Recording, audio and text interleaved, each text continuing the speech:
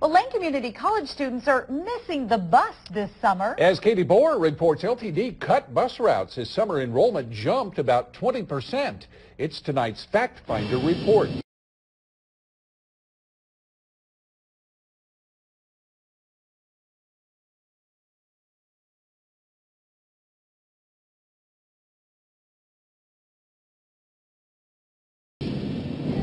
It's summertime, but buses are still crowding with students heading to class.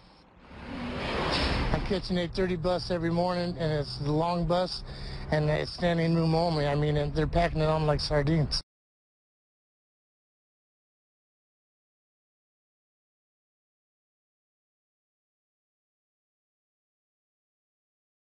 Every day.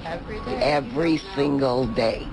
And you don't know. And if you're not there right within the first 5 minutes, you don't get a seat. Students tell me they aren't sure they're getting their money's worth. I don't think it's really fair that they don't have enough buses to accommodate the students, since every student, whether they ride the bus or not, pays for a bus pass. Students want to know, why aren't there more buses? LTD says they do routine bus maintenance in the summer, but budget cuts also force them to make system-wide cuts. We're seeing more people going back to school. Their enrollments are at record levels, and we just never saw that before during the summertime, when typically ridership on our system drops. So what time is it? So we checked the routes and climbed on board to look into the crowding firsthand. You sent us dozens of emails talking about how busy the buses were, so we hopped on and found out that even during summer classes, most of the time it's standing room only. Many drivers say they've seen it before. I was frustrated. They wouldn't put an extra bus on, and I'm sure that it's the same condition now. Had to leave people. I don't like that. Drivers are frustrated, students are packed in, so will LTD add buses?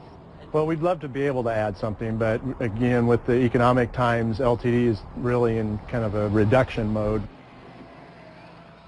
Well, a lot of frustration there. Katie, any hope for the students out there? You know, it looks like there might be. I talked to the executive dean of student affairs earlier today, and she told me that the student bus fee, while it will increase by $1 for this next fall term, they should be adding more LTD routes here for the fall. So we'll check back in with them to see, how that works out for them as well. All right. Thanks, Katie. Thank you, Katie.